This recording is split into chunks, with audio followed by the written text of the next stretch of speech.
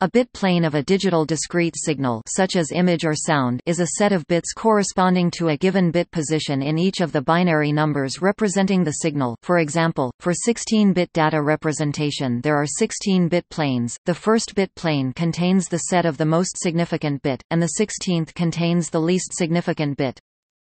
It is possible to see that the first bit plane gives the roughest but the most critical approximation of values of a medium, and the higher the number of the bit plane, the less is its contribution to the final stage. Thus, adding a bit plane gives a better approximation. If a bit on the nth bit plane on an m-bit dataset is set to 1, it contributes a value of 2 mn, otherwise it contributes nothing. Therefore, bit planes can contribute half of the value of the previous bit plane. For example, in the 8-bit value 10,110,101, 181 in decimal, the bit planes work as follows.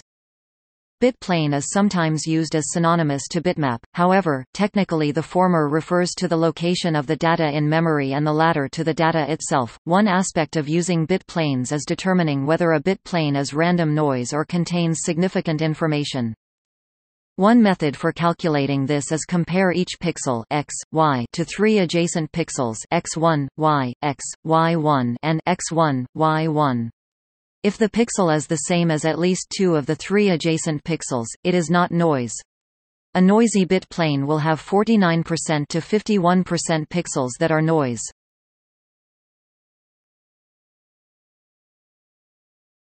Topic: Applications.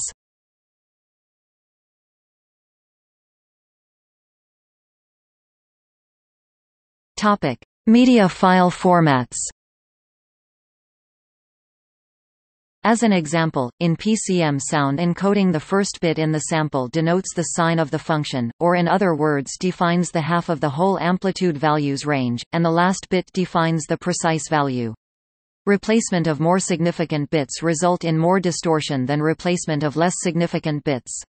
In lossy media compression that uses bit planes, it gives more freedom to encode less significant bit planes, and it is more critical to preserve the more significant ones. As illustrated in the image above, the early bit planes, particularly the first, may have constant runs of bits, and thus can be efficiently encoded by run-length encoding. This is done in the transform domain in the progressive graphics file image format, for instance.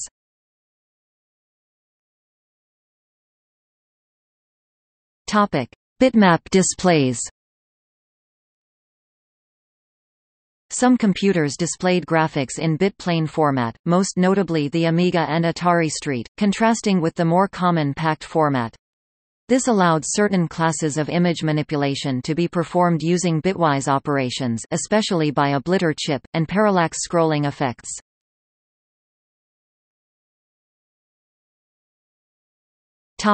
Video motion estimation.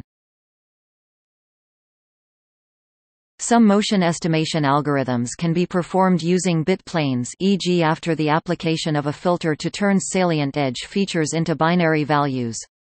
This can sometimes provide a good enough approximation for correlation operations with minimal computational cost. This relies on an observation that the spatial information is more significant than the actual values.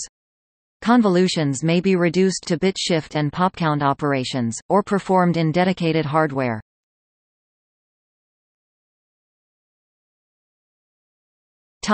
Neural nets. Bitplane formats may be used for passing images to spiking neural networks, or low-precision approximations to neural networks, convolutional neural networks.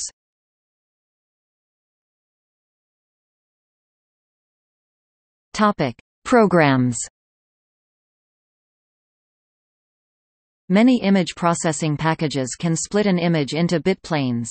Open-source tools such as Pamarith from NetPBM and Convert from ImageMagick can be used to generate bit planes.